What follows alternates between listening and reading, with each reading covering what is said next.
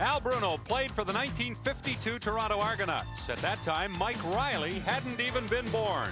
There is a dramatic difference in age and experience in today's coaching matchup.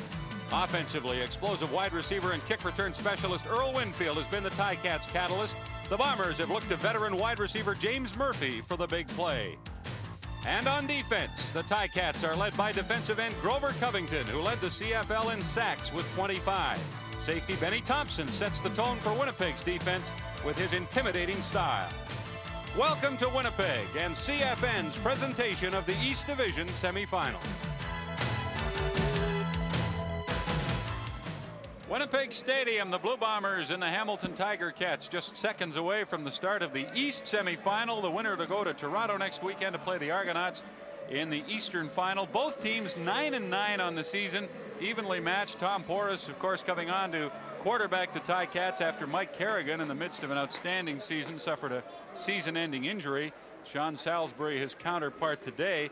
The Bombers closed the season by losing their last 3 games, but they got second place because Hamilton lost its last game 49-9 in Toronto. So you'd have to say the Bombers kind of backed in, but they're not making any apologies. They're happy to be playing this game here. Neil Lumsden, we talked to Mike Riley, the Bomber coach, yesterday about how he envisioned the game starting for his team, and is it turning out that way? Well, it's kind of interesting you bring that up, because he said, well, I think we'll end up receiving the ball, and then speaking on Winnipeg's behalf, their offense will drive the football, but we won't score. We'll put a good drive together, then we'll punt the ball away. Hamilton will be on offense, and within the first 2 plays or so, we're going to get a sack. And that sack will set the tempo for our football team. And we sort of looked at him and said, are you serious about this? He said, yes, I believe that's the way it's going to happen. Let's see if it unfolds that way. Ken Petway has the opening kickoff to the Bomber 20, moving to the outside to the 25, and then down at the 27-yard line. Ed Gadavekis down to make the stop for the Ticats. As Sean Salisbury from the University of Southern California brings the Bombers onto the field. Didn't play last week in Vancouver because of badly bruised ribs. Is wearing some protection today, but not a flak jacket. He chose not to wear a flak jacket. You can see the left side of his body almost like a big piece of cardboard hanging out. He feels the flak jacket hurts his throwing motion. The soreness is only on the left side, so just pad the left side. And you can bet the Ticats will try to give Salisbury some clean shots in that area. Tony Johns carrying on the first play from scrimmage of the Eastern Division semifinal, and he'll get 2, maybe 3 yards out near the Blue Bomber 30. Daryl Corbin in on the stop. He is back in the Hamilton lineup after breaking a bone in his right arm. He's been out for the last month, but returning today. And it's a good thing he is back. Not that the players that haven't been in there haven't done a good job, but he adds another dimension to that defense and to their special teams play. 2nd down and 7. Blue Bombers at their 30. Salisbury, lots of time, throws, and it's no good. Intended for Ken Winey down that left sideline. And I couldn't quite tell whether Winey just didn't get turned around to look at the ball or whether it was high, but he didn't really make an attempt to catch the ball. Salisbury tried to thread that ball into a seam. Didn't get the opportunity, and the timing just wasn't there. So we'll see Bob Cameron take a shot at his first punt. He's had a great year. Well, those 188 punts by Cameron are the most in the CFL this season. Bombers 3rd and 7 at their 30. Cameron, Winnipeg's Shenley nominee, is top Canadian. Low snap. Cameron picks it up and gets a good kick away. He's kicking into the wind a little bit. Winfield with the catch. Bombers will be called for no yards as Winfield gets a yard or 2 on the return to the Hamilton 47-yard line.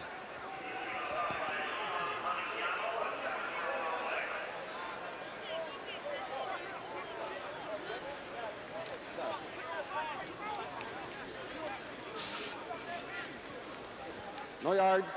Winnipeg number 39. First down. That's Darren Uchin called for no yards against the Blue Bombers, and it'll give Hamilton the football at the Winnipeg 50-yard line to begin their first offensive series of the game under the direction of 30-year-old Tom Porras in his 4th year with the Ticats. And he'll hand off on first down to Jed Tommy. Tommy gets 2, maybe 3 yards, similar to what Tony Johns got on his first carry for Winnipeg. Good Tommy back in the lineup, has played or is playing with some bruised ribs. He'll hit up in here very quickly. Great job by Riley. And Lloyd Fairbanks on the left side, he hits up in, but just that little stumble running into that pile took away about 3 or 4 yards of his progress. Ran into James West after being steered to the left. West is playing with muscle spasms in his back. 2nd down and 7. Ticats, Bomber 47. Porras with a blitz coming. Will get the ball away. Man wide open.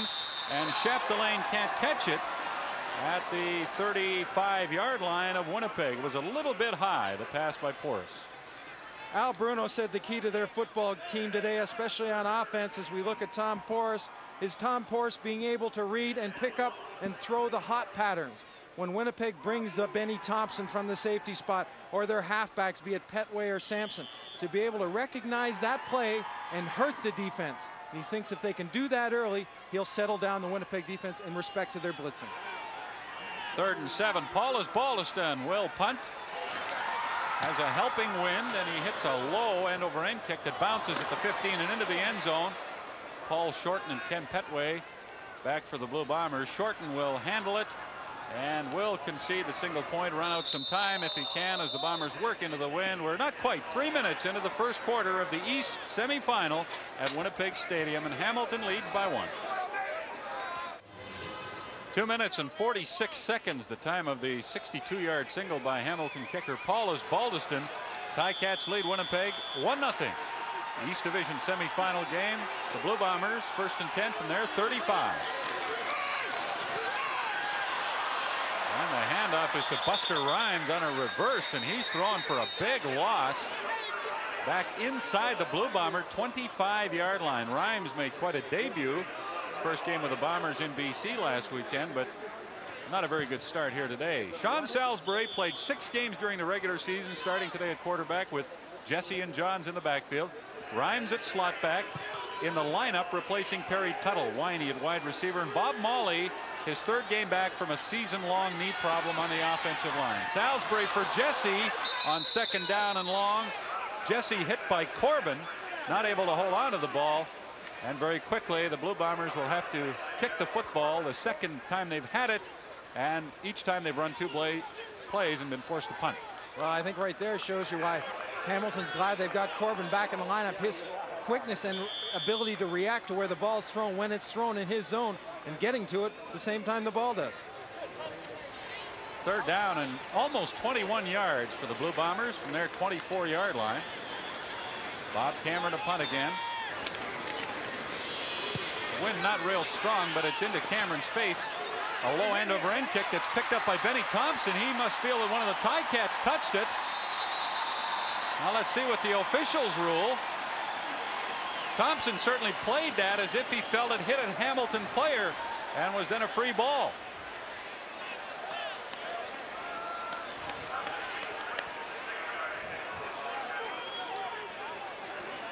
Can't think of any other reason, Neil, why he would act in that fashion. No, and Benny Thompson's been around, is very aware of what goes on and what the calls are in special teams. He wouldn't do it unless he really believed they touched it. And sure enough, Benny Thompson makes the right decision. Very heads-up decision, too. Good job of protecting the punter. Hamilton's trying to jam as many people as they possibly can. And I think right there, bounced off number 20. Arnold Grievous, it appeared to hit him in the back. Thompson spotted that. Luckily for him, so did the officials, and the Bombers have the football at the Hamilton 50. Strange play gives Winnipeg an early break. Buster Rhymes with a football and a quick pass from Salisbury. He's to the 35. Covington brings him down, but it's a 15-yard gain for Winnipeg. I think right there, Chris Walby's showing you the type of attitude and enthusiasm that he wants to get into his offensive team. He's going to come from the other side of the field. This is a screen to Rhymes. Screen to the slot back, we might add. They want to get him the ball as much as they possibly can, but watch Walby come in near the end of the play. Right there, puts a hit on Arnold Grievous. Bombers 1st and 10, Hamilton 35. Tim Jesse finds a pretty good opening and is inside the 20 to the Ticat 18-yard line.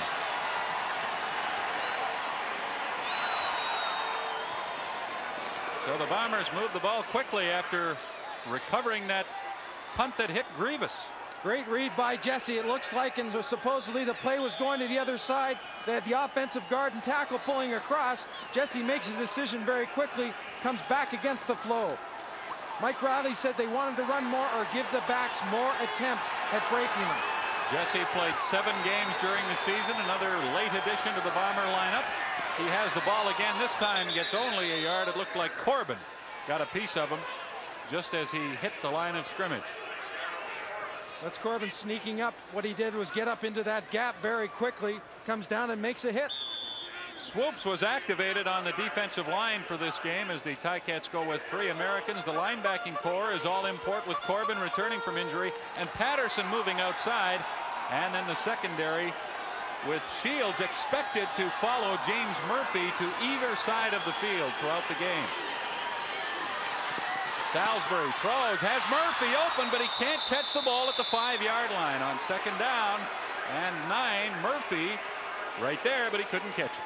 Bob, you're right. Hamilton is going to put Lance Shields on Murphy wherever he goes. And here's Murphy going down, just stopping up very quickly in that little area. Comes back to the football, very catchable. Good protection for Salisbury.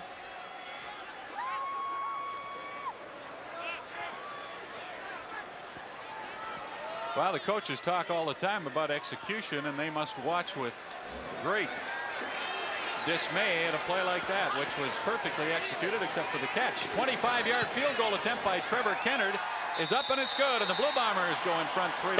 CFN and Foster's bringing you the best of Canadian football all the way to the Grey Cup. The 25-yard field goal by Winnipeg's Trevor Kennard came at 6:31 of the first quarter. The Blue Bombers lead Hamilton now 3-1 as Kennard kicks off to Wally Zatilny at the 27. Zatilny finds a little room up to the 47 of the Ticats. Let's bring in Dave Hodge and Tom Larscheid for their thoughts on the early stages of this semifinal game. Well, I think we should pay attention to Buster Rhymes, who is only playing his 2nd CFL game, but he had 8 catches last week against BC and the big play in that drive to a field goal. Well, the turnover, too, will be an important factor in this game, and that completely turned the field position around that was in favor of Hamilton in this opening period. Thank you, gentlemen. We'll see what Tom Porras and the Hamilton offense can do, and Rocky DiPietro nearly made a spectacular one-handed catch, but didn't, and it'll be 2nd and 10 for Porras. Wouldn't surprise me to see Porras look to Chapdelaine and right there Rocky DiPietro earlier on try to establish some inside threat, some movement, get the receivers and the running backs up the field in the inside, try to shrink that defense down, get them to close in a bit. Porras straight back blitz coming. He gets the ball away and completes it to DiPietro to the 39 of Winnipeg as Porras really got leveled by James West. Well, there's the difference, to be able to stand in there and throw the football, read where the pattern's going to come from. Porras knows DiPietro has position on the halfback. He has to hang in there, and James Wild West comes there, but comes a little bit too late. Watch the position right here. Get to the inside so the defender can't get between you and the football. Good pattern by Rocky DiPietro. They mark the ball at the Bomber 39, 1st and 10 Hamilton. Porras will hand off to Sarton, and he's got some room inside the 35 to the 34 for a gain of about 5. Neil, I think we should point out that shot that West put on Porras. I don't know how many quarterbacks would have got up the way Porras did. He is extremely strong in the upper body. He really is. He's very resilient. Porras at quarterback with Tommy and Sarton as his running backs in the Hamilton offense. The receiving core with Winfield, a Shenley finalist, outside in the offensive line that has allowed the fewest sacks in the CFL. A blitz coming as Porras throws for Chapdelaine, and he can't get to it. There's a flag down. Interference will be called against Daryl Sampson at the 1-yard line. Once again, Porras is under pressure. Forward pass interference. Winnipeg number 30. 1st down. This time the pressure came a little bit late. The interference is on number 30, Daryl Sampson. You're going to see the pressure from the backside. Fowler's going to be the guy that puts the hit on him. But watch the push. Right there, not allowing Chapdelaine to come back inside to the football. That was the no-no. And it was a very catchable ball. As a matter of fact, Neil, it looked like he would catch it until that push came. Pass to DiPietro. on first down from the 6, which is where they ruled the infraction took place. And DiPietro gets it down to the, well, close to the 2-yard line of the Blue Bombers. In weather like this, they talk about the fullbacks and the running backs being an important part. I think DiPietro and his style and the way he runs his patterns, the way he runs with the football after he catches it, trying to hit people, he can be as important as a good fullback in a game like this. Ticats sent in some blocking strength. 2nd and goal at the Blue Bomber 2.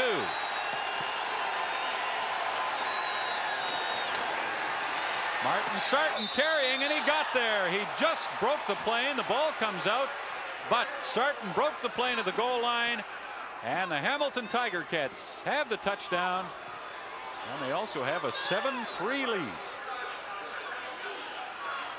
Hamilton lines up in that power offensive set. Steve Jackson, 74, is going to lead. Then Tommy to the inside. Sarton's just going to simply drop that head and try to find a gap behind Ralph Schultz, Miles Garrell. They reached the ball toward the goal line, Neil, and just got it there. And just hung on to it long enough, too. And that's just what you have to do. Osbaldiston adds the convert, and the Ticats lead by 5 at 8-3 with 6 minutes and 13 seconds left in the opening quarter of the East semifinal. The second quarter will begin here at Winnipeg Stadium with the Blue Bombers 2nd and 10 at the Hamilton 37 and down by 8 points, 11-3.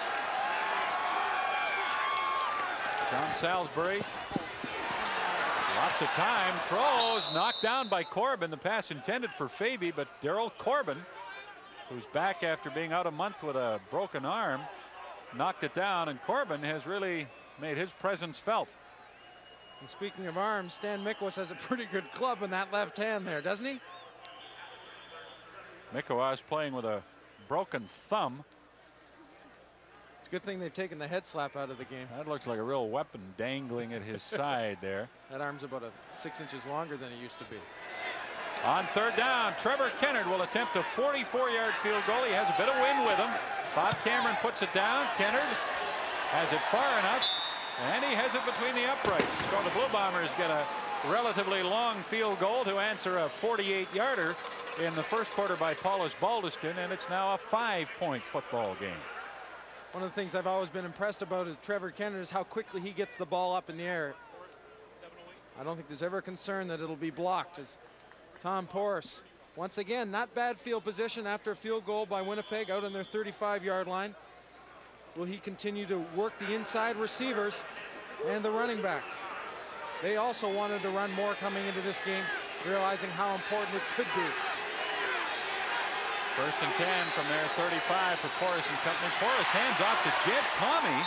Big hole right side, and he has 10 yards and a little bit more, and a Ticat first down. There you go. Get that fullback up in there. Ralph Schultz and Miles Garrell, the right tackle and guard. Give him a pretty good seam. Give the ball deep into the backfield for Tommy so he can see if the initial spot is closed off, he can make, and is given time to react. He didn't have to there. 2 Winnipeg linebackers got pushed outside on that play. Huge hole. This time, James West is in the backfield to meet Martin Sarton. That seems to be the key to the Winnipeg defense. If James West can be flying around, making things happen as he always does. He beats the block inside here, goes between the pulling tackle, Floyd Fairbanks, and gets in the way of Sarton. James West didn't practice much this week because of muscle spasms in his back, but when asked yesterday if he thought he might not be able to play, he said, "Are you kidding?" Second down and 13. Porras goes long for DiPietro, and he can't catch it. Tightly covered at the Bomber 40 by Daryl Sampson and linebacker Delbert Fowler. Mike Riley suggested to us that Winnipeg might play an awful lot of 2-man in their secondary, which means that the corners would lock up into the man to the wide receivers. The 2 halfbacks would drop back not too deep and play free up, and the linebackers would take the inside receivers. And we saw a good example of that right there, where the halfback Sampson was on his own and allowed to react to the football. We'll see now how Paulus Baldiston deals with kicking into the wind. And he just got that one away. Caught, fumbled, and then picked up by Paul Shorten at the 40-yard line of the Blue Bombers. Rod Hill came very close to blocking that punt. Blue Bombers first and 10 at the Ticats 16-yard line. Salisbury, lots of time in the end zone, and it's knocked away. Intended for Rhymes. Jim Rockford got back, got a hand up and batted away. Great reaction by Rockford moving back. He's got an area where he has to go to, but when he watches Salisbury and then he turns back to the short side of the field, Rockford reacts by getting into a back pedal and just getting up in time. Great defensive play. Semi-roll to the left. The pocket's going to move a bit. Jesse and the other running back, John, stays in. Salisbury really gets a good chance to throw the football without being bothered. And Salisbury has not taken a real good hard shot, Neil, on those ribs yet. He's been hit a number of times, but not really in a fashion that would cause any great concern for the Blue Bombers, which of course is very good news for them the way this first half has evolved. Chris Walby at the bench.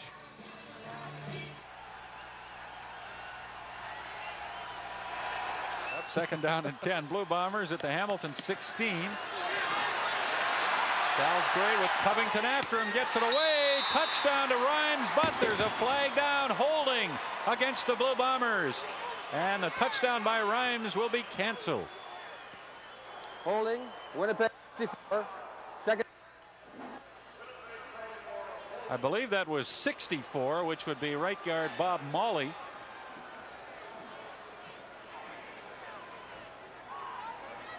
'64 stepping on Tim Lorenz. That right hand pulls down on Lorenz. He goes down, and that's what he was called for.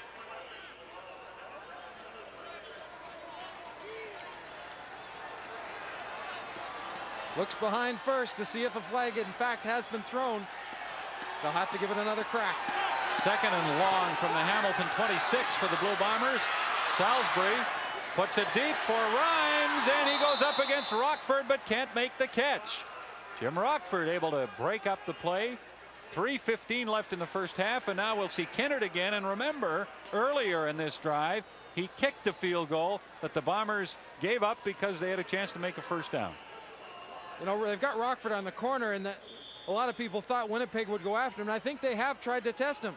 But in 2 or 3 occasions, he's been equal to the test, looking like he's been beaten early, but being able to respond very well and breaking up all the plays. I should elaborate, Neil. They gave up that earlier field goal because of a penalty against Hamilton that enabled them to make a first down. Kennard will try from the 33, and he makes it. So they do get the 3 points and tie the game at 11. This CFN playoff game is brought to you by Foster's.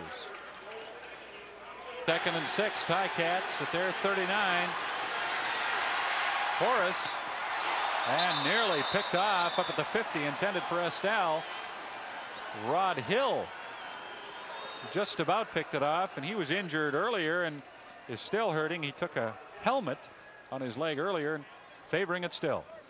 Well, that helmet hit was on the back of the calf, and the calf is so important when it comes to stepping up and trying to sprint ahead, and I think that's what he does, making a great defensive play, but putting an awful lot of stress on that calf.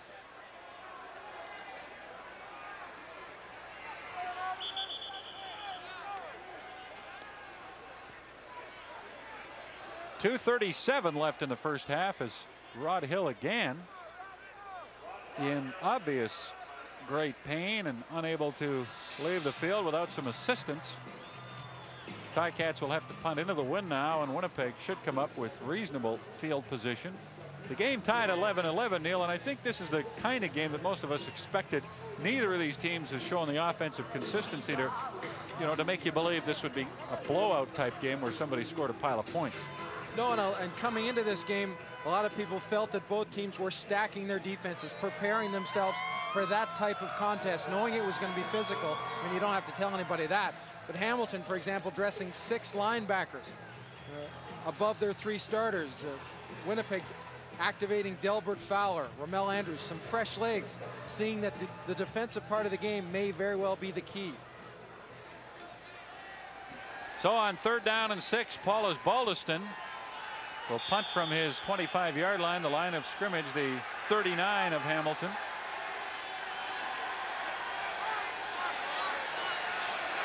Last time the Ticats punted, as Baldiston conceded a safety. We won't see that this time. Short kick, Shorten with it at the 50 of Winnipeg. And he's able to get back to the 54 of the Blue Bombers. Heads up play by Winnipeg. Now instead of just putting one man deep, they're putting a man in the middle. This time Paul Shorten to take that punt as he comes up limping in case it is a bit shorter, not allowing it to bounce around, getting the ball, getting it backfield, downfield, and getting good field position. You were on the artificial surface before the game. It's not hard, is it? No, it's not hard. Actually, it was a little bit wet because they just finished wiping the snow off. But it'll be harder. Everything's harder when it's cooler. 23-yard punt by Osbaldiston. The Blue Bombers at center field with a 1st and 10. 2.5 minutes left first half. Salisbury throws complete to Ken Winey. And he's down to the Hamilton 41-yard line. Ken Winey's worked both the inside and outside receiver spots for Winnipeg. Watch how he'll go down. Little burst right there to get the defensive back to step back, to get back on his heels, and he plants and comes back to the football.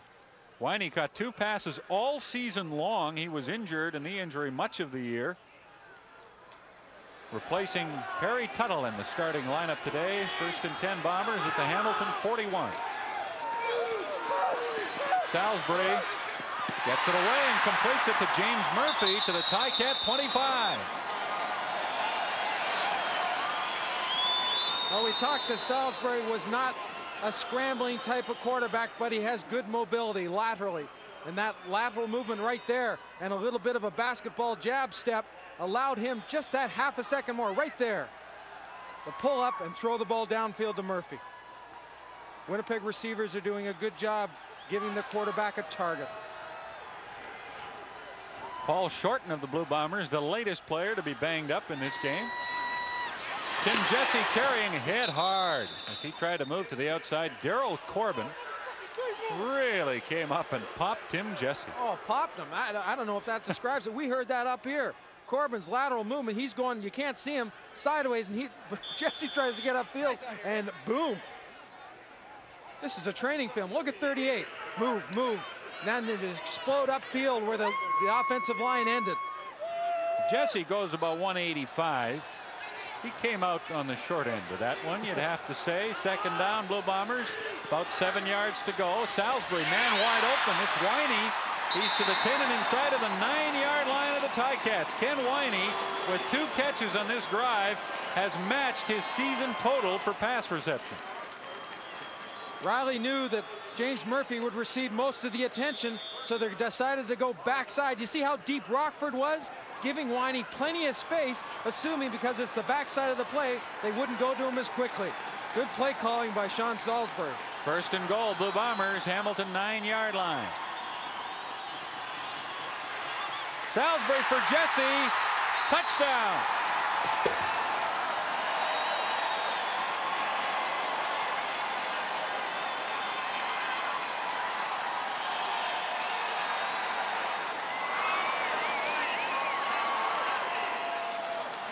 Use the running backs when they're tighter downfield. Number 5 just went to your right of your screen in motion. The linebackers are coming, and Salisbury picks them up. There is no one within 5 yards. Howard Fields tries to make a saving tackle, but wasn't able to. Again, emphasize the job that Salisbury's doing, mixing his plays up and giving Hamilton the different looks and using and getting the ball to different receivers. The convert by Trevor Kennard puts the Blue Bombers in front by 18-11 with 1:14 left until halftime. It's a crowd there. Looks for the flag. Yeah. Is that not a natural reaction? Didn't see one, and the relief he must have felt over that. And then the number 1 signs go up a little early to make that declaration, but the Blue Bombers do now have a 7-point lead. They were down 11-3 after the first quarter, but have outscored Hamilton by 15 to nothing in the second quarter. It took me a minute to figure that out. 15 to nothing. Well, as I said, when it Well, gets it's cold, cold here. everything gets harder and slower. A 5-play, 55-yard drive by the Blue Bombers. Salisbury talking with Lee Saltz, who's the backup quarterback for Winnipeg today. Zatelny with Kennard's kickoff. And he brings it back to the 40. 1:09 still remaining until halftime.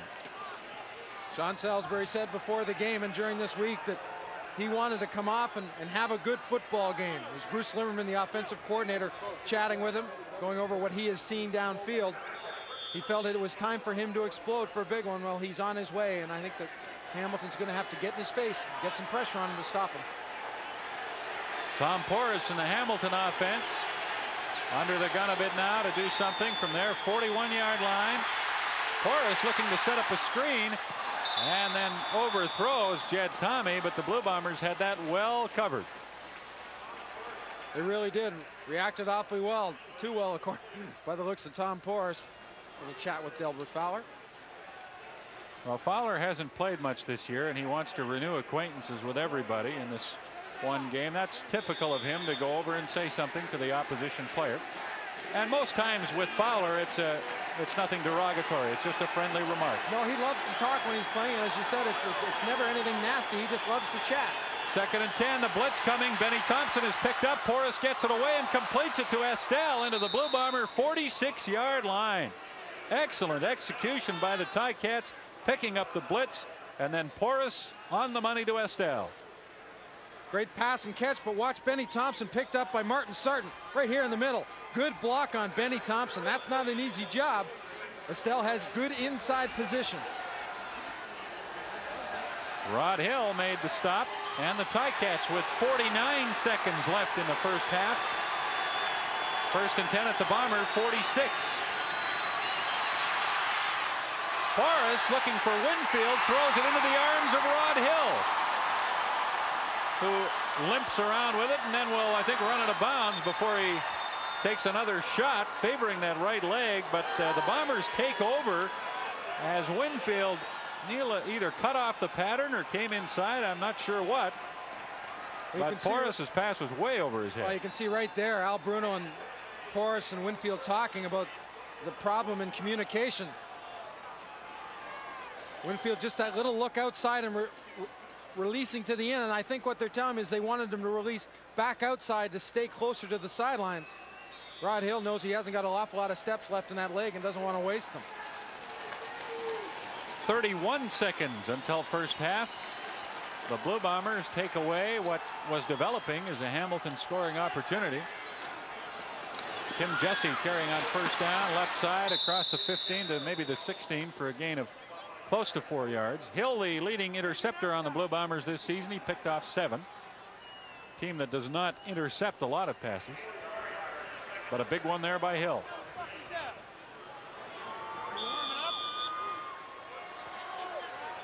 Todd Dillon, the backup quarterback for Hamilton today. Should keep that in mind. A quarterback who's had some success against this Winnipeg team this year when he was with the Ottawa Rough Riders. Brought the Riders in here and beat the Blue Bombers earlier this season. Jesse carrying on second down, finds some good room. Jesse has tremendous speed. He's up to the 41 of the Blue Bombers with 4 seconds left in the first half. Well, a play like that is able to go and mature downfield as well. It means everyone's getting a helmet on somebody. Tony Johns, number 23, lead block, comes through and just gets enough of Corbin right there to disallow Corbin and not allow him to get around the corner. Good explosiveness by Jesse. Blue Bombers have called a timeout to discuss what they'll do on what will likely be the final play of the first half. Mike Riley having some fun on the sidelines. You know, this is as good as Jesse has looked in the last month and a half. He made quite an impact when he joined the Bombers, but they've been so-so since then, but he looks very good today. Let's see what Winnipeg does. Salisbury looks like he'll put it up. Tried to, the ball comes out, and it's recovered by Johns, but that'll be the final play of the first half. So the Bombers wanted to air it out and take a shot at a touchdown, but didn't get it. They lead by 7 at halftime. Statistically, an edge for the Blue Bombers and a wide edge. 14-6 in first downs, 184-80 in yards, and 20 minutes to 10 as we round off the time of possession. Well, that goes back to what Mike Riley said to us yesterday. He wanted to be able to move the chains, put some first downs together. When you do that, you add some time on the clock. You really take total control, and that shows you right there, 20 minutes. That's outstanding. And 2 turnovers by Hamilton and none by Winnipeg, also a story there. Halftime, 18-11. Blue Bombers lead, and they kick off to begin the second half. Kenner to Wally Zatilny. Zatilny finds an opening and is back to the Bomber 47-yard line.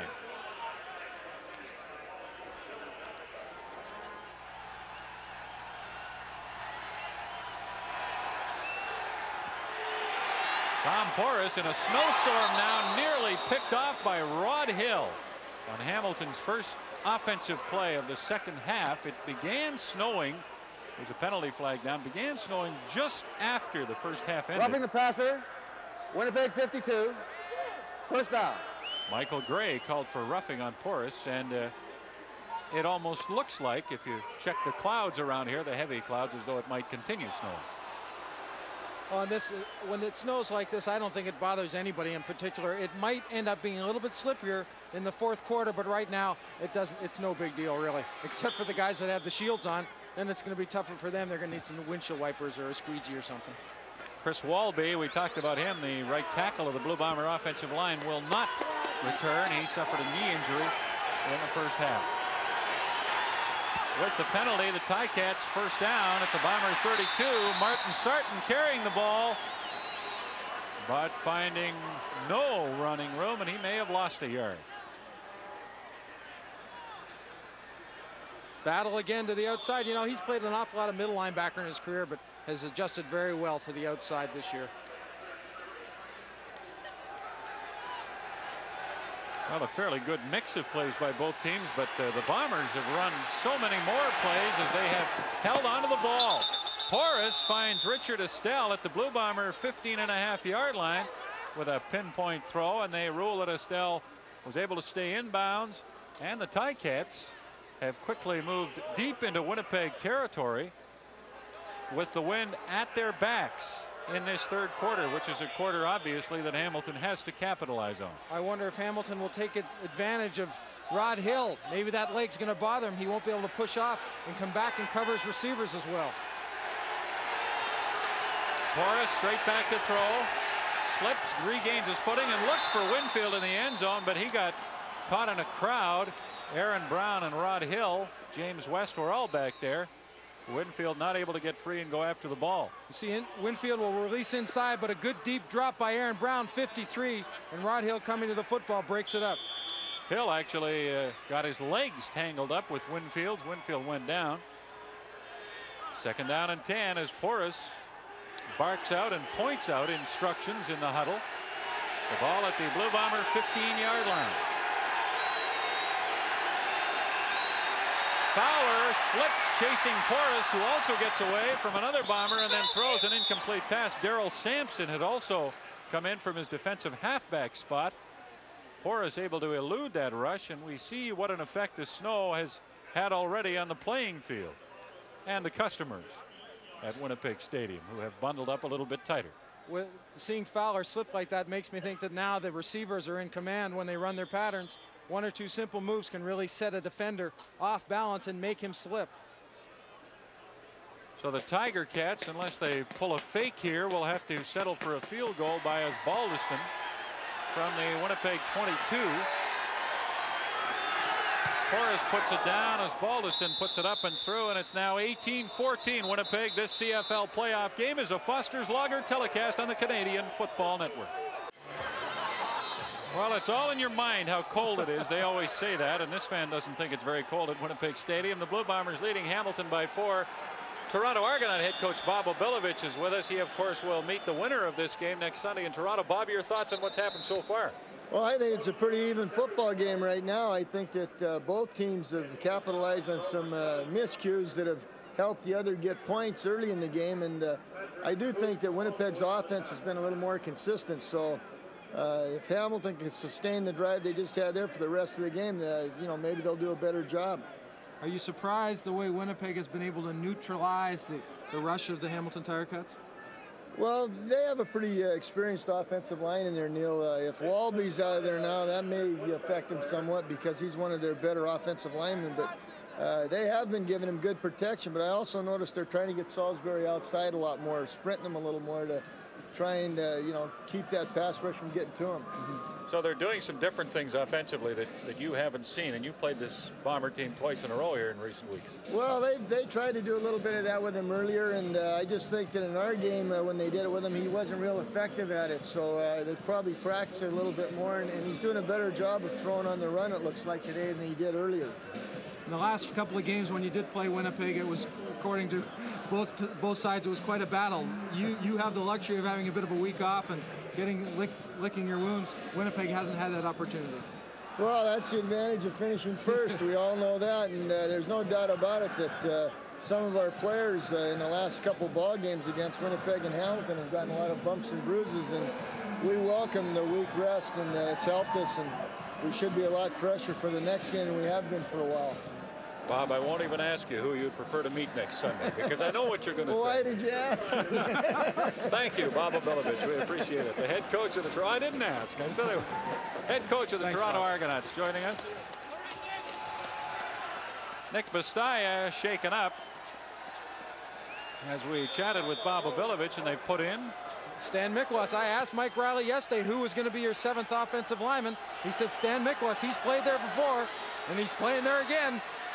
Jesse mishandling a pass, and Frank Robinson, I believe, got the tip and picked it off. Yes, he did. The Ticats take over in Winnipeg territory at the 47-yard line. Frank Robinson, who has his family here in Winnipeg from the days when he was a Winnipeg Blue Bomber, does a good job of reacting to a football in a very slippery situation. Watch, he has to come up. He's losing his balance, but he still has the presence of getting his hands underneath. Well, mishandled balls will become not necessarily a common sight, but we'll see more of that if the snow continues at Winnipeg Stadium. Ticats down by 4. Martin Sarton carries right side. Hit hard by Daryl Sampson. He got across the Winnipeg 45 to the 44 for a gain of 3 yards. What a collision there. We've seen an awful lot of running backs today, more specifically Martin Sarton and Tim Jesse hit up in and then try to get to the outside.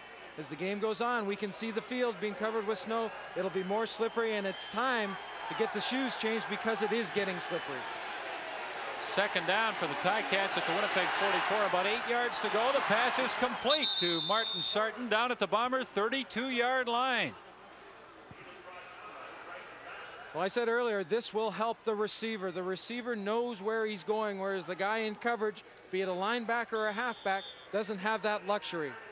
Nick Bastaya, who came off the last play, I don't think there's any doubt he'll be back in at left guard when Winnipeg takes the ball. Walby out for the game. That's why Mikawas went in on the Bomber offensive line the last time they had the ball. Ticats, Winnipeg 32. Porras finds Estelle inside the 25 of the Bombers, near their 22-yard line, close to first down yardage. The race is on. Get those shoes changed before you have to get back on the field. I think the quarterbacks that have, and I think we have 2 of them today, that have strong arms that don't necessarily need the body motion to get good zip on the ball, it will help them, because as they plant 2, they will slide. So I think we'll see the quarterbacks, both Porras and Salisbury, throwing a little bit more with their upper body than using the rest of their body. The ball's at the Winnipeg 23 or thereabouts as Porras keeps and appears to have the Hamilton first down. 10 minutes, 20 seconds left. We're in the third quarter at Winnipeg Stadium. The Bombers leading the Ticats 18-14. Trevor Kennard, the Blue Bomber place kicker, also fiddling around with some different footwear, and we're seeing a lot of that now. Well, I'm sure when Hamilton came here on the road trip, they packed every shoe that there is in Ivor Wynne Stadium, because you never know what's going to happen. Ticats first down, Winnipeg 21. Jed Tommy carrying, and he runs into Delbert Fowler. Yes, sir. I think we can get you a pump in a 7.5. We only have white in stock, but we can order the black. Yes, the teams are well equipped footwear-wise. Delbert Fowler enjoying the brisk weather as Tom Porras drops back to pass and throws in the end zone for DiPietro. The pass a little bit low. DiPietro had position on Daryl Sampson, But the pass was low, and the Ticats will send out their field goal team as they take advantage of a Robinson interception and move deep into Winnipeg territory. But for the second time this quarter, can't get it into the end zone. No, and they got the same situation they had earlier in the game. I believe it was in the first quarter where Porras hit DiPietro up the middle when the middle was vacated by Benny Thompson. He was coming on a blitz. And we'll see how Osbaldiston deals with keeping his plant foot in place on this slippery field. Well, he handles it okay as Porras holds. The kick is good, and it's now a 1-point Winnipeg lead, 18-17 for the Blue Bombers. 8:57 left in the third quarter. Well, on a day like this, you sometimes need a little help to stay warm, and the Bomber mascots Buzz and Boomer give that to the fans. The players have a heater. That was the Blue Bomber bench. Tim Jesse carries for Winnipeg on first down after the Osbaldiston field goal. There's a flag down as Jesse was stopped in his tracks. Osbaldiston with a 29-yard field goal that came at 6:03 of the third quarter to make it 18-17 Winnipeg. Procedure. Winnipeg 72, decline. Second down.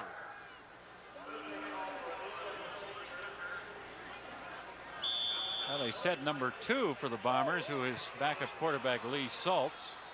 John Salisbury still at quarterback. It was procedure, though. Declined. Second down and 10, maybe 10 and a half for the Bombers as Salisbury throws to Buster Rhymes. And he's across the 45 out to the Bomber 47-48. That's a first down. Salisbury wasting no time going back to the things that he had success with in the first half, and that was using his backs and his inside receivers. Mike Rowley said they wanted to get the ball in Rhymes' hand as much as they could. Kickoff returns, reverses, sweeps, and obviously throwing him the ball. From the 48, Salisbury rolls right, throws, intended for James Murphy. Makes the catch with shields all over him. Gain of 15 more. Murphy makes an awfully good catch, catching it in his hands and protecting it with his body. It's not easy to go down and worry about your plant and come back. That time Salisbury got the ball in there before Murphy had a chance to come back to him. Awfully good timing on the play. Murphy sometimes will drop footballs that there is no explanation for, and then he'll make a catch like that, getting hit just as the ball gets there to kind of make up for it, but you wonder why he drops the other ones. Here's Jesse running and fighting for yardage on first down, gets 5 or 6. There is a flag. And once again, it's procedure against the Blue Bombers. Those are the little things that can drive you crazy as a coach, can also spoil a good drive. Procedure. Winnipeg 64. First down repeated. That's Bob Molly, the right guard, called for procedure. There he is, left side of your screen, just comes out of his stance a hair too quickly. Wants to get as much of an advantage on Patrick Swoops as he can. 65, Nick Bastaya back in at left guard. He was shaken up and had to be replaced by Stan Mikowas. The penalty total, the Bombers most penalized team in the league, and they've out penaltied Hamilton 9-2 today. Salisbury throws, and it's no good. Robinson was there for Hamilton, intended for whiny Daryl Corbin, also in the area, as Salisbury tried to force that one in there. See Delbert Fowler changing footwear. The shoes that they're putting on now have the nickname the Shark. They've got the outside of the shoe has long shark-like teeth, the inside the smaller nubs, and they feel that that'll give them better traction in this condition. 2nd and 15, Blue Bombers at the Hamilton 53. 6:50 left, third quarter. Winnipeg ahead by 1. Salisbury, lots of time over the middle, and it's tipped, I believe, by Robinson.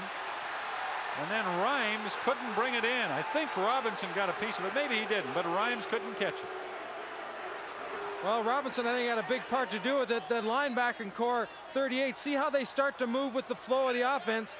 Now they're all coming over. Robinson is working very hard, and sure enough, you can see he breaks up that play with his left hand. Outstanding movement by the linebackers of the Hamilton Tiger Cats. Not much to choose between the punters today, as Bob Cameron lines up on 3rd and 15.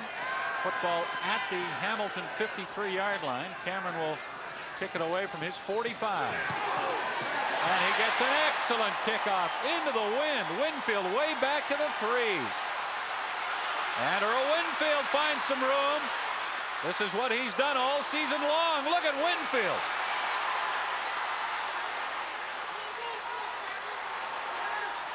Earl Winfield is finally brought down at the Bomber 12 or 13-yard line. What an effort.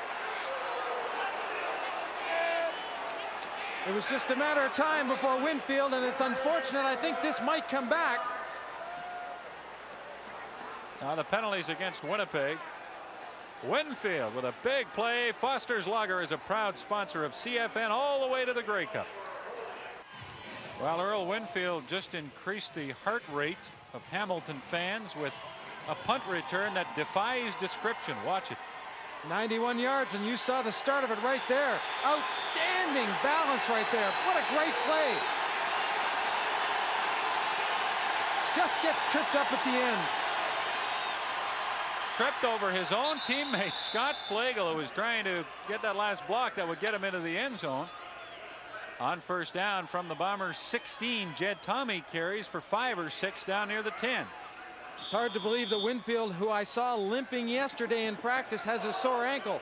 If he has one, he should have one all the time, the way he ran that last one. Haven't heard from Winfield all day, but that's the kind of thing he can do to turn a game around. Second down, Porras throws behind the intended receiver and nearly picked off by James Jefferson. And so Hamilton, once again this quarter, will have to send out their field goal team after getting deep into Winnipeg territory. Well, in this weather, you take what you can get, and right now it's hopefully 3 points off the foot of that man, Paul Osbaldiston, who's had a good day.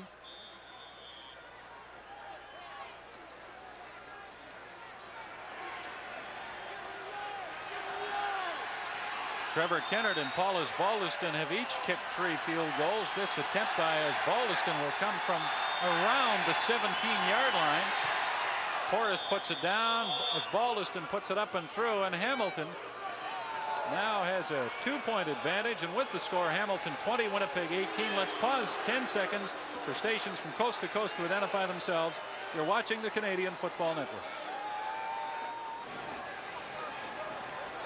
You know, Neil, the Ticats have been deep, as I said, 3 times. They've had to settle for field goals. You wonder at the end of the game if we won't look back on their inability to get into the end zone as being a key. Well, I think you have to come away sometimes when you're down that deep with some big points, bigger than just 3.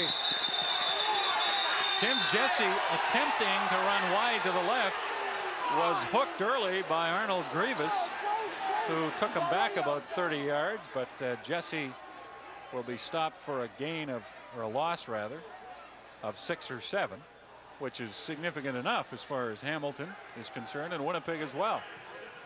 If the Hamilton defense can carry the wave or partial wave and the momentum that they were able to build up in on that Winfield return alone, they can get themselves pretty good field position if they can stop Winnipeg here. Second down, Blue Bombers, 17 yards to go from there. 28-yard line. Salisbury throws deep. Rhymes is open and has the ball at the Ticat 38.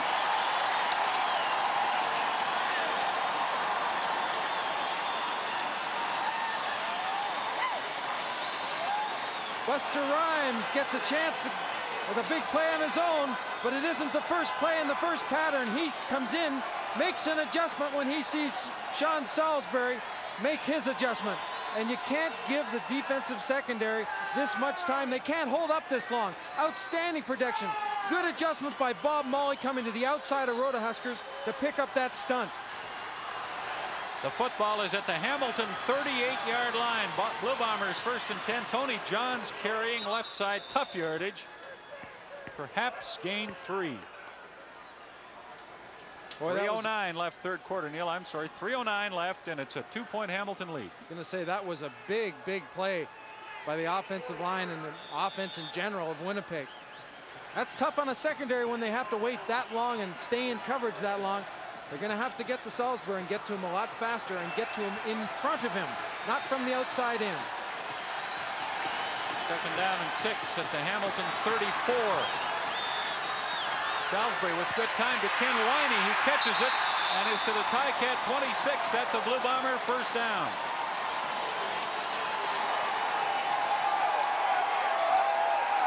Once again coming to the backside.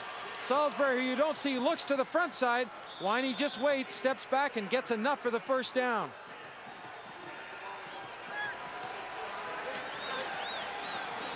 Sean Salisbury has really spread the football around today. 5 different people have caught passes from Salisbury, who sprints to his left, throws back over the middle, intended for Rhymes, and a flag comes down.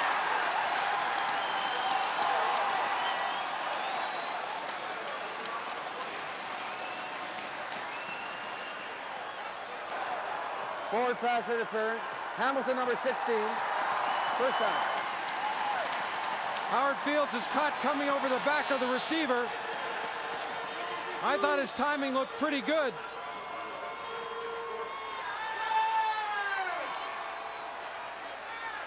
I would say it did. Al Bruno is most distraught over that call. But the Bombers are on the Ticat 14 with a first down.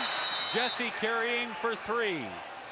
Frank Robinson got a hold of his leg early and brought him down. And maybe twisted that leg a little bit while making the tackle as Jesse stays down. You know, Al Bruno understands that injuries are part of football, as every coach does. You know, you think about other head coaches that have had to deal with them, Bob Obilovich, Joe Farragelli. But when the injuries come from things like spider bites, Jim Rockford had his foot bitten by a spider just innocently a week or so ago, and his foot blew up to the size of a watermelon. Tony Champion's in the sauna, relaxing, and a light bulb breaks, falls down, inflicts a 10-inch or a 10-stitch cut in his leg. You just wonder when it's going to stop. Yeah, they've had some weird things happen to them, Neil, and of course Kerrigan and Mike Walker going out for the season with Kerrigan a shoulder injury, Walker with a torn bicep. Probably the two best players on their team, if you could make that statement. And yet they've bounced back, and they're in the East semifinal, and they lead by 2 points with 1:20 left, third quarter. But the Bombers are second down and 7 at the Hamilton 11-yard line. Salisbury throws, has a man open. It's Cochran, and he's to the 3. Terry Cochran becomes the 6th man to catch a football from Sean Salisbury. Cochran just straight out into the flat. The other 2 receivers to that side go down and break inside. You saw Cochran just to the left. 31 goes in motion, so he gets a good jump on the man in coverage. And those other 2 receivers really end up not picking, but blocking off any pursuit. Tim Jesse back in to replace Cochran. First and goal, Bombers, Hamilton 4. Jesse has the ball, and he has a touchdown.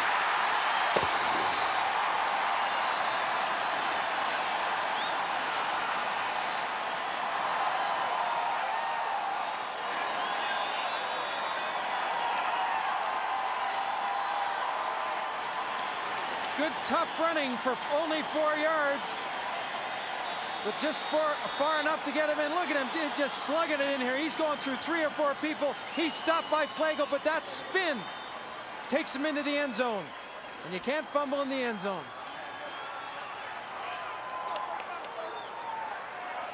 Trevor Kennard will attempt to add the convert, which he does, and the Blue Bombers have regained the lead. It's now 25-20. Winnipeg, 34 seconds left in the third quarter, and that long throw by Salisbury to Buster Rhymes set this all up. Earth to Lee Saltz. Earth to Lee Saltz. Is that great? When it comes down to these situations, it sounds kind of like a cliche, but when it gets close to the goal line, you can't let anything stop you. Well, you know, Jesse had that attitude.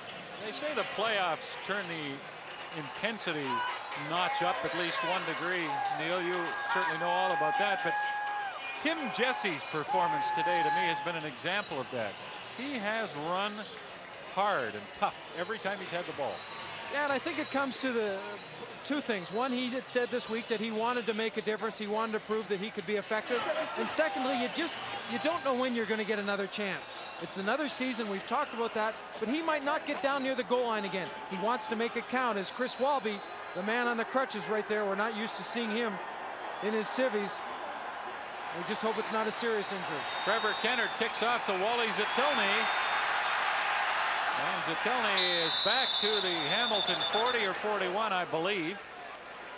It's getting more difficult to tell all the time. Jesse, we talked about 13 carries for 65 yards, 3 catches for 35 more.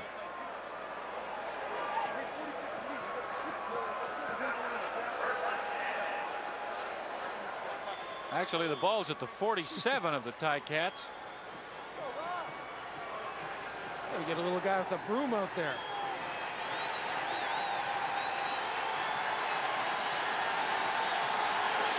Tom Porras taking a long time. And he does get the play off in time. Lots of time in the pocket. Throws, completes to Sarton. He runs into Delbert Fowler after a short gain, maybe 2 yards. 2 seconds left in the third quarter as the snow really intensifies here at Winnipeg Stadium. It did not snow at all until halftime. And there is a slight breeze, and that breeze will be at the back of the Winnipeg Blue Bombers throughout the fourth quarter.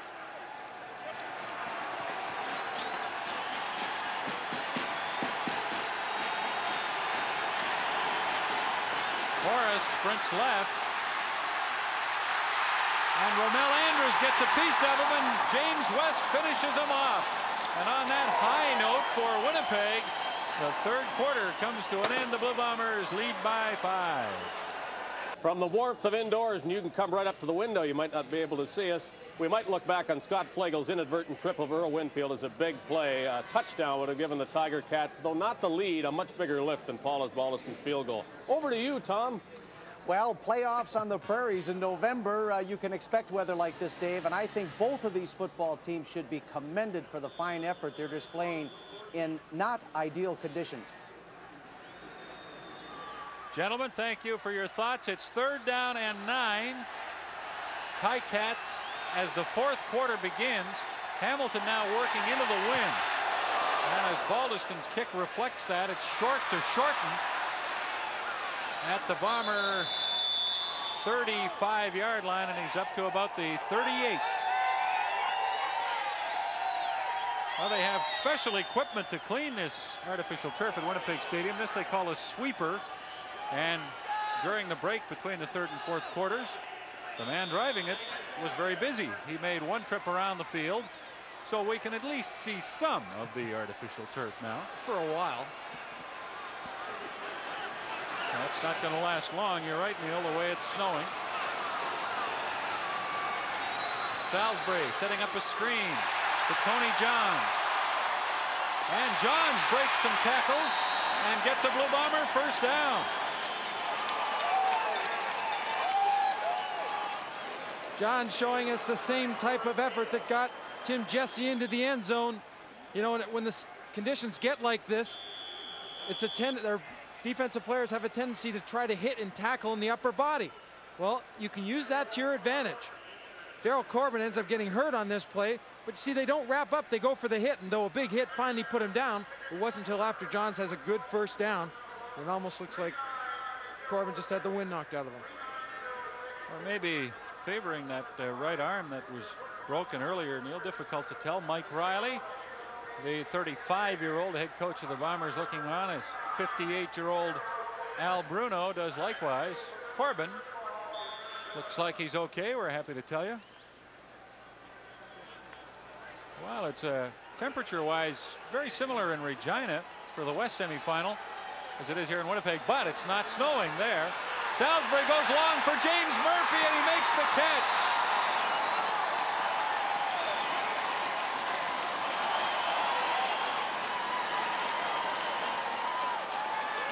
Salisbury throws this ball in a perfect spot. Good coverage by Shields, but he's behind Murphy, and this ball to the inside, look at it, couldn't be any better.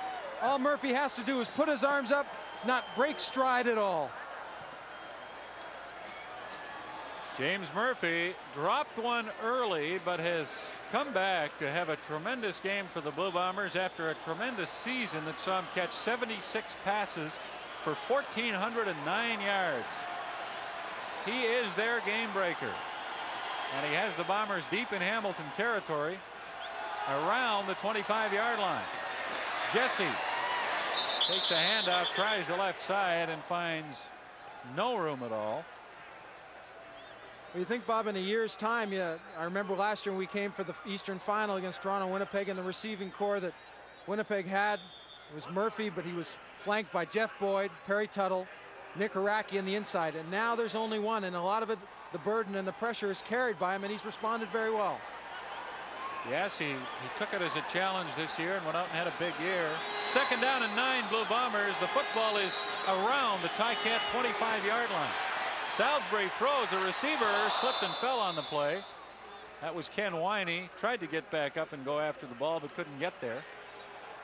Winey's performance so far in this game has not allowed Hamilton to become one-sided on defense, not to just strictly focus on James Murphy. When you can spread the ball out like Salisbury has done, you really make it tough on a defense to guess or to try to overload one receiver. Trevor Kennard and Paulus Ballaston of Hamilton have both had very good days kicking field goals. Kennard will attempt one here from, as near as we can tell, the 32, 33-yard line, in that neighborhood. Cameron puts it down. Kennard has it up and long enough, and the Blue Bombers lead grows to 8 points, 28-20. Foster's is a proud sponsor of CFN and its playoff and Grey Cup coverage. Paulus Ballaston had a perfect day going for himself until the last kick. Watch his left foot. It's a little bit tight, and it pushes his right foot through, thus hooking the football. Hits it halfway up instead of a little bit below half. Salisbury on a 1st down pass finds Randy Faby for very close to 1st down Winnipeg yardage. Haven't heard much of Randy Faby so far in this game, but he could become an important factor going down the way. Kind of forget about him, and in the 4th quarter he'll be sneaking in the middle. That moves the ball to the Bomber 45-yard line. 9 minutes, 45 seconds left. We're in the 4th quarter. Winnipeg leading Hamilton 28-21.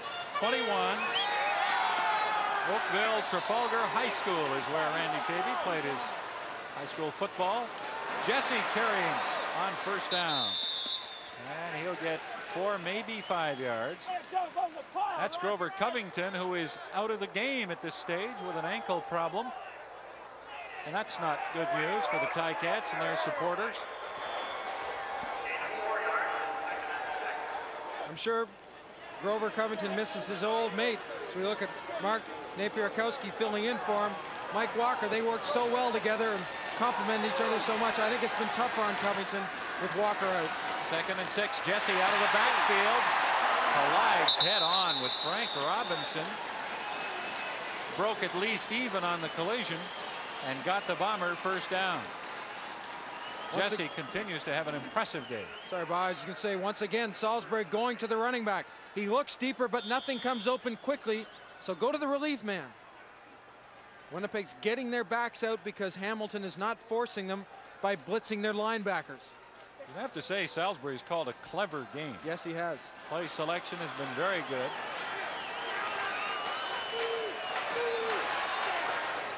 He throws for James Murphy and completes it. Was he in bounds? They say he was. Down in Hamilton territory in the neighborhood of the Ticat 35-yard line. Great position by the official in this situation. It's tough on them, even though the sidelines have been swept.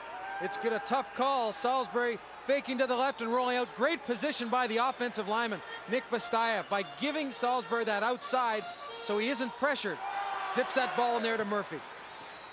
And we saw evidence there of why they cleared the sidelines so the officials could see the boundaries, and they got a good look at that as the Blue Bombers move deeper into Hamilton territory. Salisbury from those numbers having an excellent day, looking for Buster Rhymes, and he can't make the catch in the Hamilton end zone. The way that ball was thrown up, Buster Rhymes was simply trying to get underneath it, almost like catching a punt. He complained a little bit after it was over. You see him come off trying to lull the defensive back to sleep and then exploding, but that's just darn good coverage by 16 Howard Fields, and Flagel coming in late. Well thrown ball by Salisbury, almost right on the money. 7:52 left, fourth quarter. There's an injured Ticat, Daryl Corbin, their middle linebacker, who is back today from injury. He's been shaken up a couple of times now. Well, he had broken the radius bone in his right arm, and that's the one that works and helps move the wrist. And even though he has a cast on it and it is probably pretty much healed, shots on that arm will affect him, and it's going to hurt. And that's why I think sometimes we've seen him go in and out. I don't think it'll be much longer. Ray Jones helping him off and sort of pointing at the arm. Second down and 10, Blue Bombers. We're not sure where exactly the ball is. It's in Hamilton territory. Salisbury to Tony Johns on a screen. Nice move by Johns, and he's down to the Hamilton 15 or 20-yard line.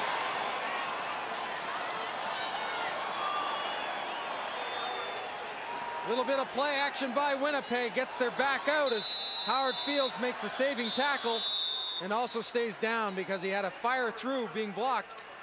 And he caught Tony Johns in the spot where I don't think you want to hit him, and that's in a knee coming upwards. That's good to see Howard Fields back up. He took a heck of a shot in the head area, making that tackle on Tony Johns. Well, Howard Fields being hurt is a rare sight. In 8 years, he's played 8 years in Hamilton. He's missed 1 football game. Remarkable endurance record for Howard Fields. His spot will be taken by Donahue Grant, number 7. Well, we're ready to go again, and one thing those sweepers have done is uncover the yard stripe, so we can tell you that the Bombers are inside the Hamilton 20 at about the 19 with a first down. Tony Johns carrying, and he's close to the Ticat 10. 7 or 8 yards for Johns. Impressed by the way the running backs on both sides of the football today have been very cautious of holding onto the football when it gets tough and in tight. If you're not got both hands on the ball, at least one underneath and one over top, they can pop out quickly. Saw a shot there of Mike Riley with a smile on his face. I mean, head coaches don't smile with 6:40 to go and their team up by 7, but that's typical Riley. Second down and 2. Jesse carrying off the right side. He got to the 10 and maybe just inside it. He'll be close to a Blue Bomber first down. Giving you that same short yardage situation with Rhymes going 32 just to the right of your screen. He's a slot back, but when he comes back in motion, he can be like a lead blocker. And sure enough, he does that with the help of Tony Johns, who is kicking out Mike Robinson, and Tim Jesse just tries to find an area.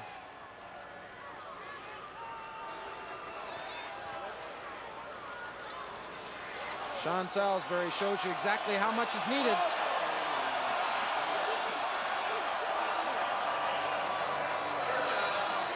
Well, the fans are waiting, I believe, for Riley to send in the short yardage team, but he's not going to bother with that.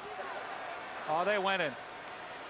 They were in on the second down play, and so they'll stay in there for 3rd and inches.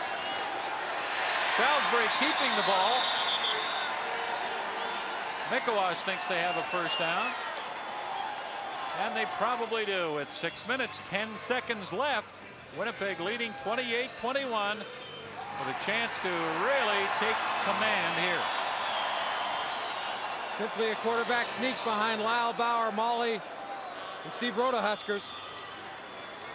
You know, Mike Riley said he wanted today to hold on to the football. That's exactly what he's done. 27 first down. That's a season high for the Blue Bombers. Tony Johns carrying, slipped away from one man, got to the 5 of the Ticats, maybe inside. It's key to keep the feet moving. Watch Tony Johns come off a shot. Arnold Grievous gets it pretty clean, but because he's got his feet underneath him, not leaning one way or the other, he's able to keep his momentum and keep it going upfield. Winnipeg offensive line has received a lot of criticism this year. They have played very well today. Second down and goal. Salisbury wants to throw and does for a touchdown. Tony Johns.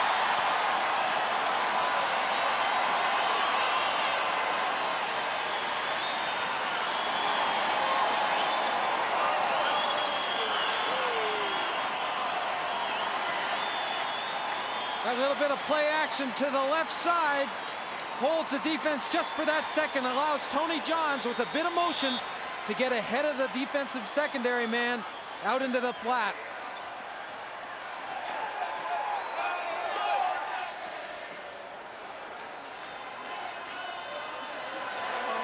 Trevor Kennard will attempt to add the convert that makes it Winnipeg 35 and Hamilton 21 with 5:06 left in the fourth quarter.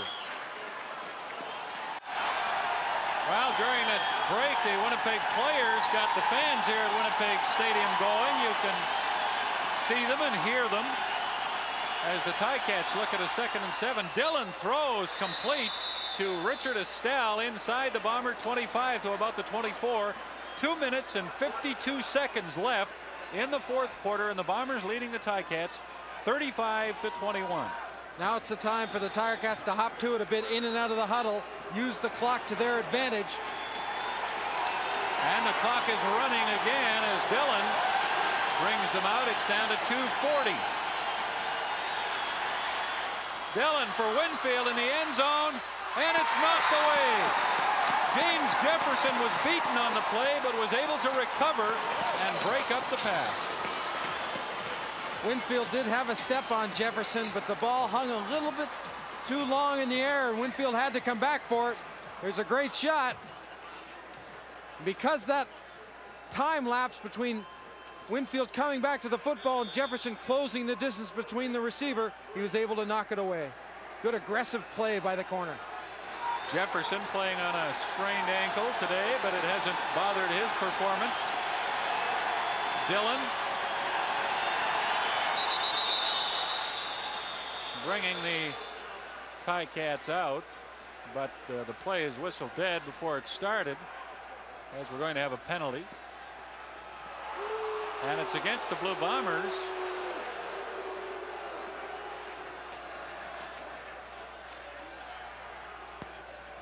I think Winnipeg's thinking that Miles Gorell moved when Mike Gray moved, but I think the play was called dead because Michael Gray engaged with Miles Gorell.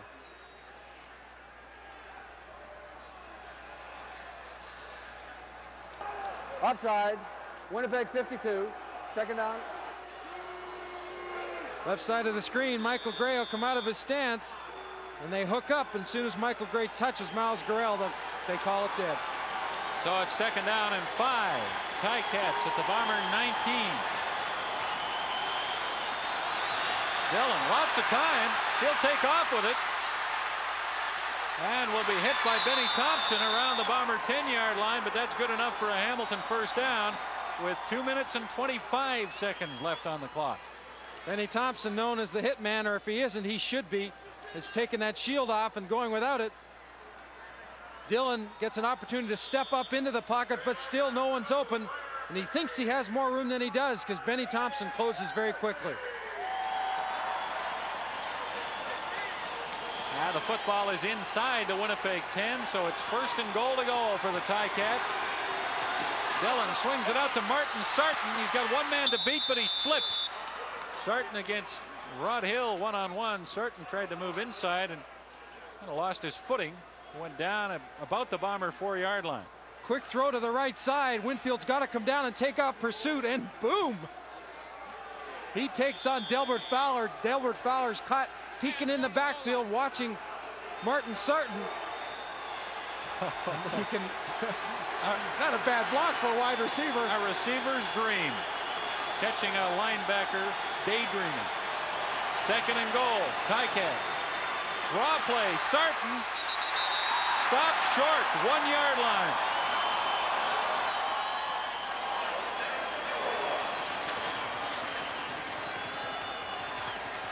It's funny how when you see things and they look good for a second, watch the hole. Open up, and then Stan Mikwas, who's playing center Dale Sanderson, and playing him neutral, waiting for something to materialize. Then he makes his move. He will not commit one side or the other and open up a gap. Heads up play. Excellent show of strength by Mikwas, who will have Leon Hatziano on his right now, replacing Rod Hill. 3rd and goal. Ticats at the Blue Bomber 1-yard line.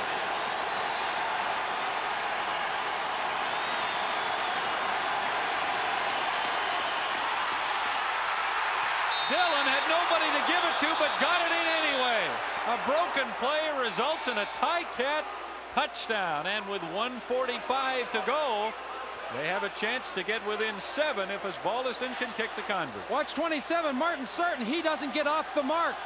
Dylan's left out on his own an island, and he knows that he just can't, he's not going to have another shot at it. So that one spin, he just is able to break the plane. Great play by Todd Dillon. Keeps their chances alive.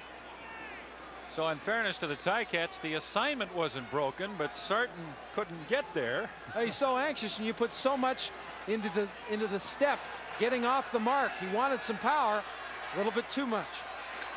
Osbaldiston adds the convert, and with 1:45 to go, it's Winnipeg 35, Hamilton 28. Well, Todd Dillon, you can just imagine what he's thinking. Oh no. Well, might as well make something good out of something bad, and that he does. Takes a pretty good shot at the end. Well, Michael Gray hit him before he got to the goal line, but Dillon wouldn't go down and was able to lunge forward far enough to get the ball to the goal line and in for the touchdown. So we might have ourselves some finish here at Winnipeg Stadium. Well, Winnipeg will respond with 1:45 left on the clock in this receiving situation with their hands team. And that's what they call the short kickoff specialists, mostly linebackers, running backs, slot backs, receivers, who handle the ball on a regular basis. And a couple of big guys up front to take the Ticats on so they can't penetrate and get to the football. Osbaldiston will kick a bouncer down the middle. Buster Rhymes at the Bomber 28. Rhymes looking for the sideline and finding the out of bounds marker around the Bomber 37 with 1:39 to go in the 4th quarter. Al Bruno feeling he's defense, yes, can in fact stop Winnipeg's offense, and Mike Riley having to put a couple of first downs together, as many as he's had so far in this game. Now is the time when he's got to put a few of them together. Terrific day for Sean Salisbury given the weather conditions. Remembering it did not snow in the first half. Jesse running on first down and getting absolutely nothing. 1:35 to go. That only used 4 seconds. I wonder if maybe the Ticats would use their timeout now or on the next play, Neil, to save 20 seconds that they can't control. When they have the ball, they can control things. Well, they won't use it now. They're going to let the Bombers run at least one more play and hope to stop them. 2nd down and 10. Bombers from their 37. Salisbury runs right into the arms of Skillman. Bastaya blocked Skillman, but he slipped off him and right into Salisbury's arms. And there's Al Bruno indicating that they want their timeout now. Big play by Skillman. He gets up before Nick Bastaya can put a hit on him and turn him back to the inside so Salisbury can get to the outside. What a great play by Skillman. 1:15 to go, and the clock won't start now till the ball is snapped. Had Bruno not called the timeout, the Bombers would have been able to eat up at least another 17 or 18 seconds before they punted the ball.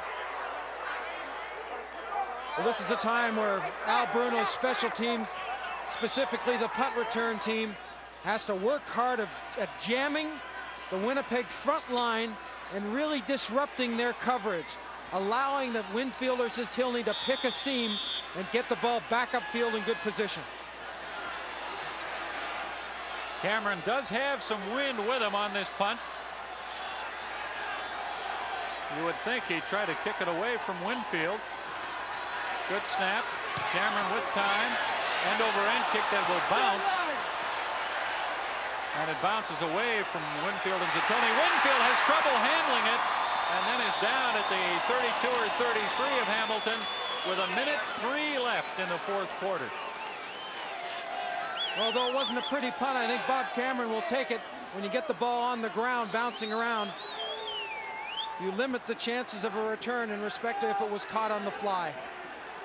Todd Dillon came off the bench with 5 minutes to go in the game, led the Ticats to a touchdown. If he can do it again, We may have overtime. From the Hamilton 33. Mikolas has Dillon. He gets away, though, and gets the football away and saves a huge loss.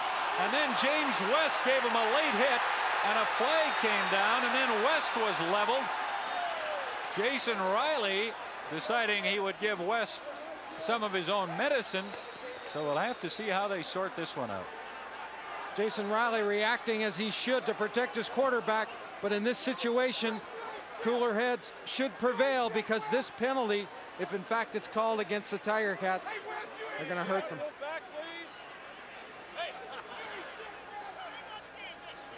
What? James West definitely has a penalty. We're not sure about Jason Riley, but we're about to find out.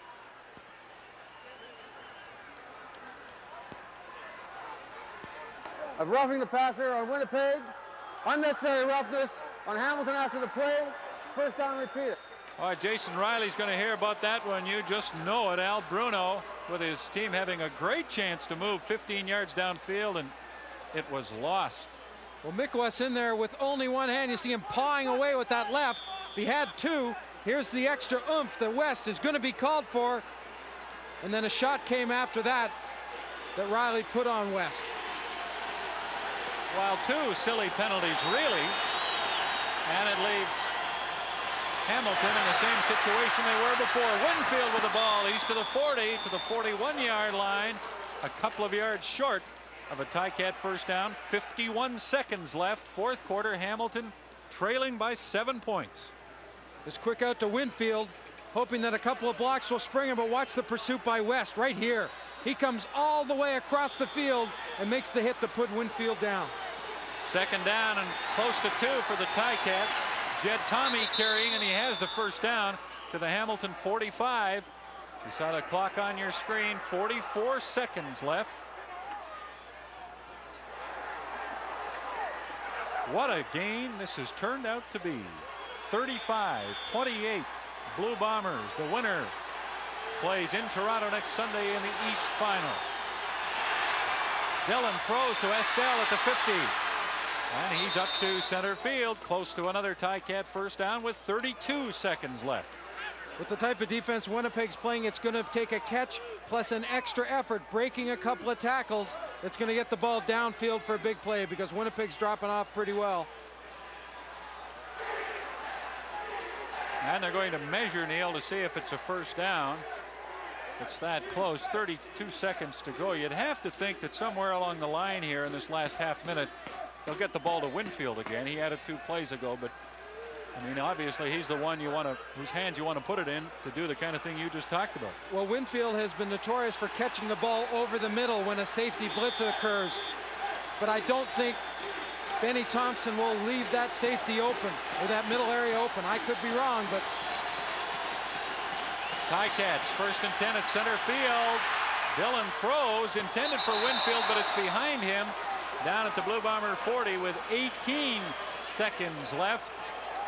And the task becomes that much more difficult for Hamilton each time they don't have success on a play. Dillon unhappy with himself because Winfield was open and Dillon just underthrew him. Second and 10, Ticats at center field.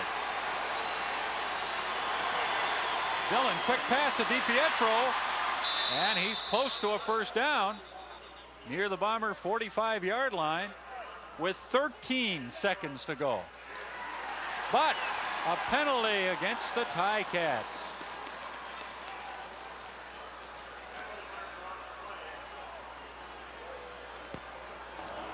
Procedure, Hamilton 62, second down. left tackle Lloyd Fairbanks caught moving early. Dillon did a good job in that last play of picking up the blitz and throwing hot to DiPietro. Daryl Sampson, 30, came to that side. Second down and 15. Ticats at their 50. Time for at least 2 plays. Dillon throws. Winfield behind him at the 45 of Winnipeg. And the Ticats will have a third down with 9 seconds left in the fourth quarter.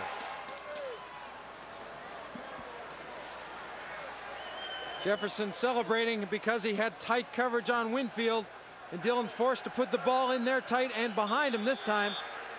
That's just great coverage. Even if he had caught it, Winfield was not going anywhere, and it comes down to this play for the Tiger Cats. After the game, we'll select a Foster's MVP and talk with that player as Dillon drops back to throw, looks to Winfield at the sideline, finds him, but he's grabbed right away with 3 seconds on the clock. The Ticats don't get the first down.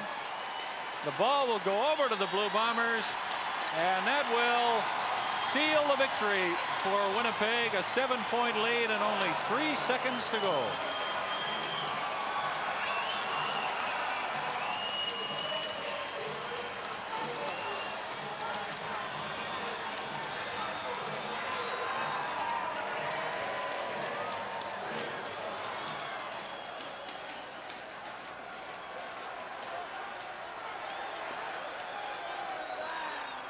Well, Hamilton led 11-3 after the first quarter. It was 18-11 Winnipeg at halftime, 25-20 the Bombers after the third.